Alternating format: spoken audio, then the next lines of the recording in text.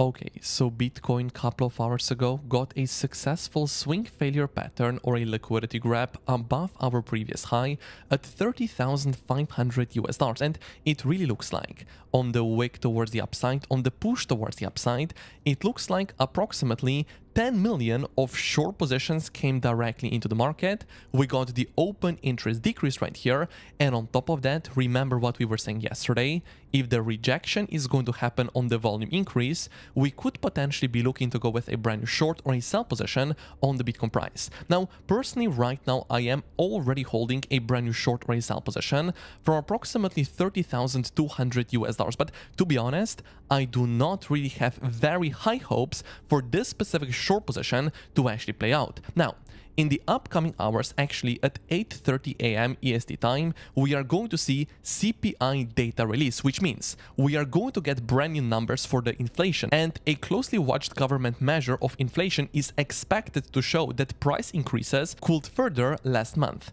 March Consumer Price Index, or CPI, slated for release Wednesday, is expected to come in at 5.2%, a slowdown from February's 6% gain according to estimates from Bloomberg. The number would mark the slowest annual increase in consumer prices since May 2021, but would still be significantly above the Federal Reserve's 2% target. Now, I do have some very interesting information of what Goldman Sachs thinks it's going to happen with the price of the stock market, more importantly the S&P 500, if this specific prediction of 5.2% right here is going to come into play.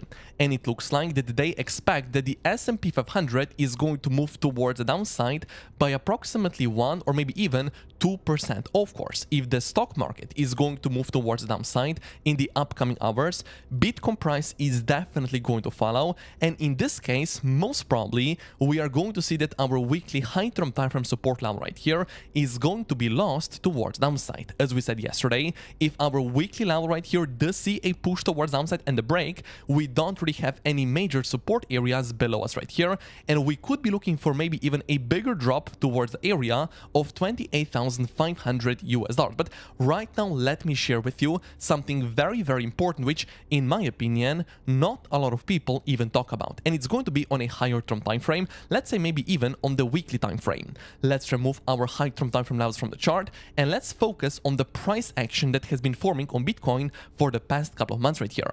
I think we can all agree it looks like Bitcoin actually finished the 5-wave structure towards downside, and right now we are seeing a very nice bounce from approximately 15,500 US dollars area and approximately 100% increase in the prices. But this is the thing, right?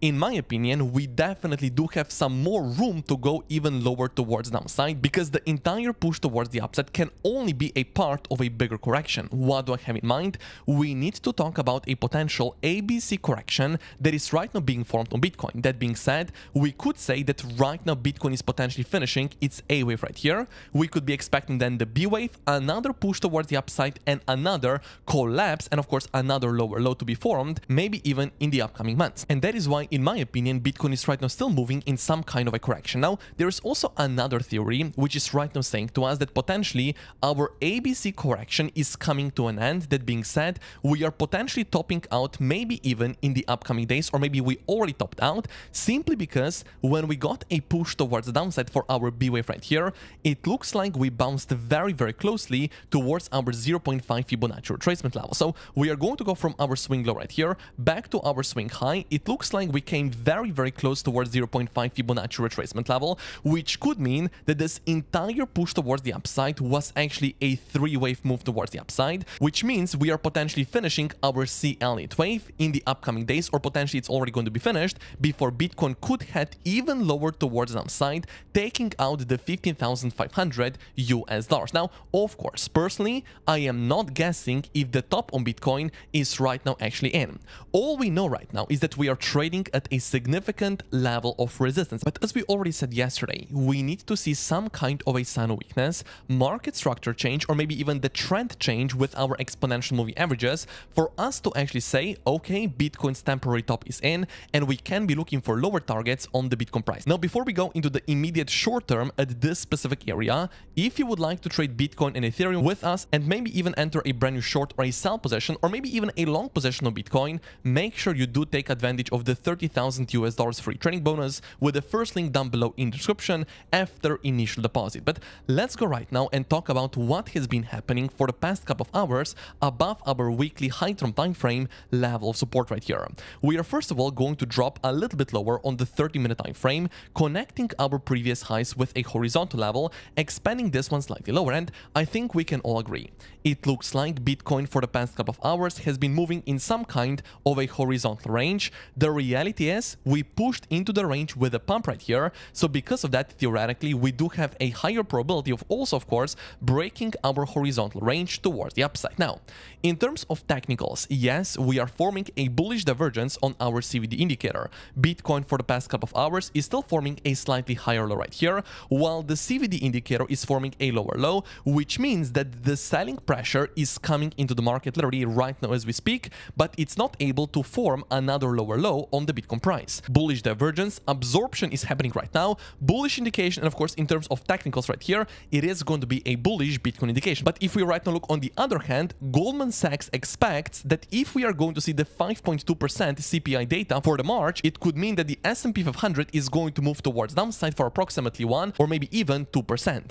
That is why in the upcoming hours, if you're right now not already holding a brand new short or a sell position, or maybe if you are not already holding a long position of Bitcoin, personally, I would avoid trading. That being said, I would not go with a short right here. And of course, also personally, I would not go with a brand new long or a buy position in the upcoming hours until the CPI data is actually going to come out in the upcoming hours. Now, there is a very nice local support level slightly below our horizontal range, and you're going to see our R2 weekly pivot point, $29,700 is going to land exactly below our horizontal range, where of course we also do have our previous lows, which right now means people that are holding a long or a buy position most probably have stop losses below the previous lows right here, which could mean let's stop them out, hit our weekly pivot point right here, and only then potentially do see another rotation towards the top of our horizontal range. But again, this level right here is only some kind of a local support level, and I would be extremely careful trading it in the upcoming hours until once again the CPI data is actually going to be released. Now,